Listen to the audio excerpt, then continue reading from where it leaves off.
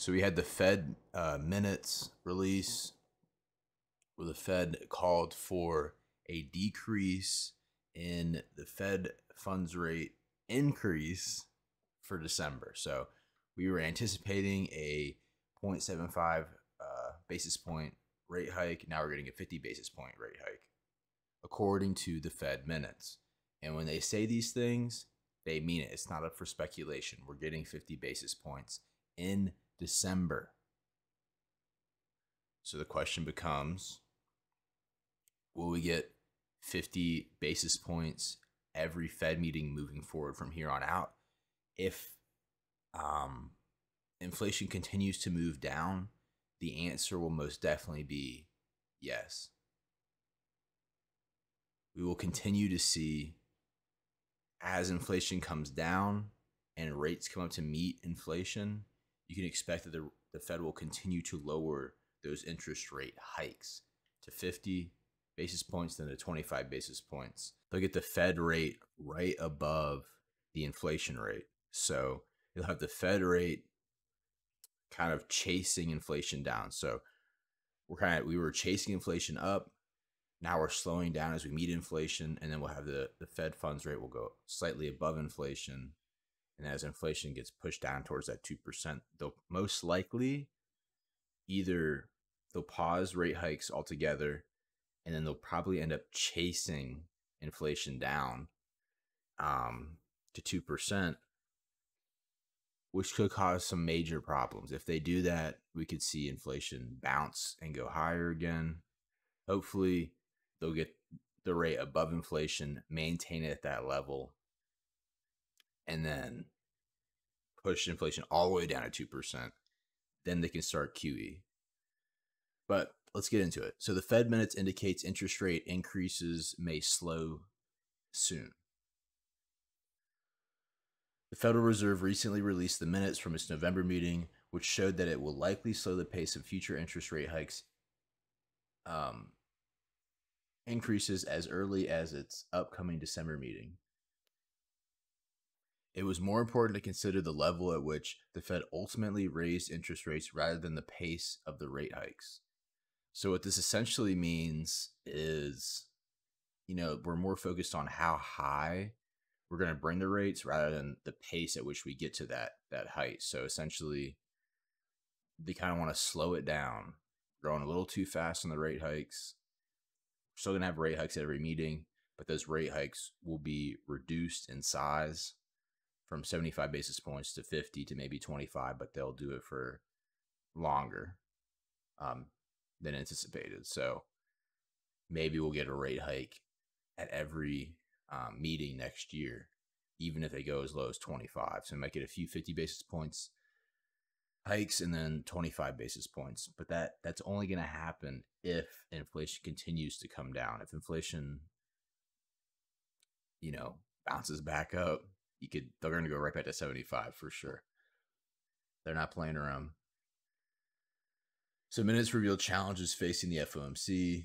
The majority of the committee viewed a smaller but still substantial 50 basis point rate increase likely for the upcoming December meeting. So, at the end of the day, they're still raising rates. They're still going to be raising rates for the foreseeable future. Yes, there's some uncertainty here, but we're still, relatively hawkish here. So really, there's nothing happening. This is really a nothing burger as far as I'm concerned.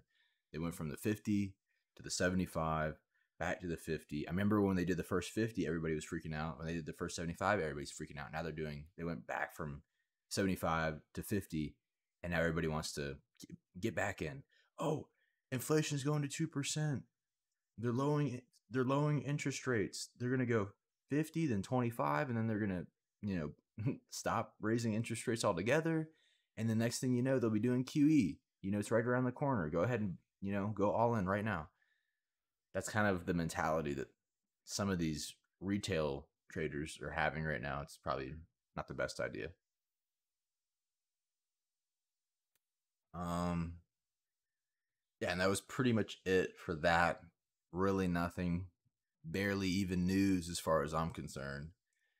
But as you can see, we got a nice little tick up from Bitcoin. It was due for a bounce here anyway.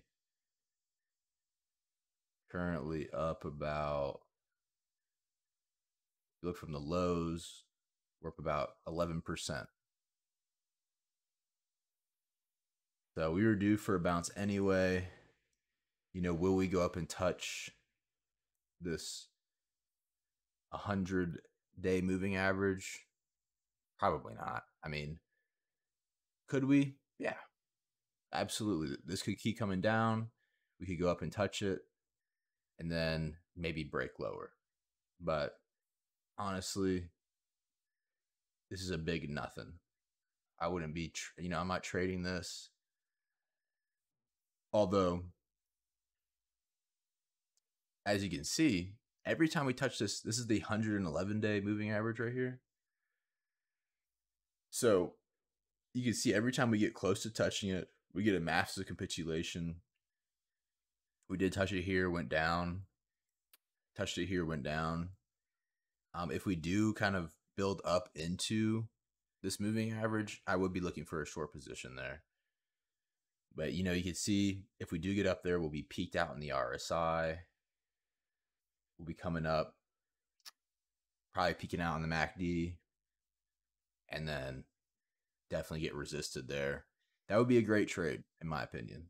Not financial advice, but for me personally, that's what I'll be doing. Come up here, massive resistance at this moving average 111-day. We've been rejected once, twice, 3 times, 4 times, 5 times, a lot of times, and they always lead to very nice capitulations. So stack that with the RSI, be a good trade right there. Easy money on that short. But that's all I got for you guys today. I'll see you soon. Peace.